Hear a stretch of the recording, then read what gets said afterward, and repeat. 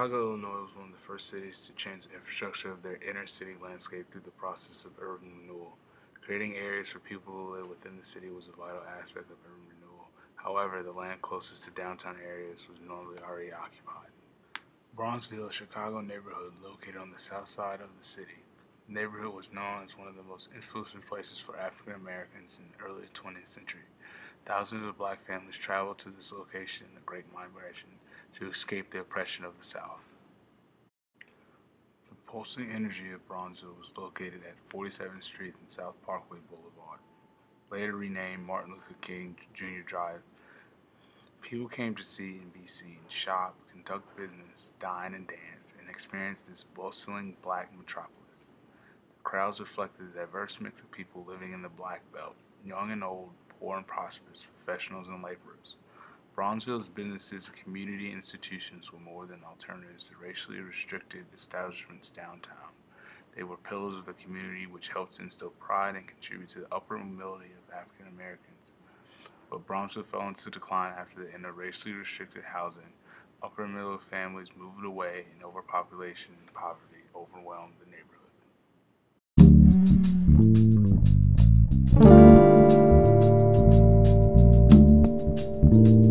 1946 delegates from the city of Chicago formed a group that would help decide how to clear the slums of the Chicago South Side. It would be no easy task because of the large amount of people, mainly African Americans, that were living there. The South Side Planning Board was created and successfully revitalized a large area of the Bronzeville community, creating sustainable living for middle-class families. On a 100-acre site, amid expansive lawns and glass-walled towers, some 7,000 Chicagoans enjoyed the spaciousness of suburban living through only 3 miles from the teeming loop.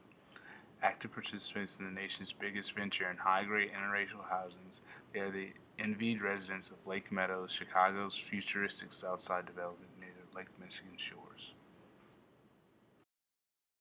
It required one of the biggest raising operations this side of Hiroshima and the relocation of an estimated 3,500 families to clear the site. Yet despite the combined efforts of city authorities and New York Life, more than a decade of planning and negotiating, and the building went by before the last symptoms of blight had been erased and the areas could be reclaimed. The process of creating this futuristic home did not come without a price. Current residents of the Bronzeville neighborhood lost their land due to eminent domain. The state provided very little relocation services, leaving thousands of people to find housing on their own. Even though Lake Meadows was marketed as an interracial community, only a few families could afford to move back to their same neighborhood after the completion of Lake Meadows. New York Life's goal of creating a strictly middle-class neighborhood was slowly coming to fruition. Lake Meadows did not become an interracial middle-class community overnight. Because of its location within the city's Black Belt, nearly all of its first tenants were African American. Its area gained in attractiveness, and 4 more modern 21-story buildings were added to its original 5 12-story structures. White families began to pour in. Many of the residents of Lake Meadows were business executives, bankers, and civil service employees. Because of its close proximity to prominent institutions, including Michael Reese Hospital, Lake Meadows complex also contained a shopping mall aimed to provide residents with all of their needs.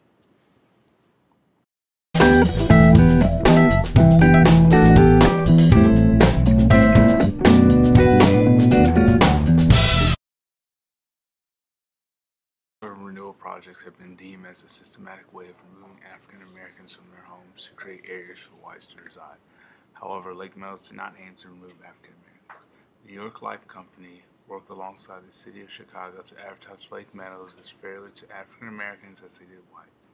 The use of radio, TV, newspaper, and bus transit ads elevated people's awareness of the Lake Meadows project.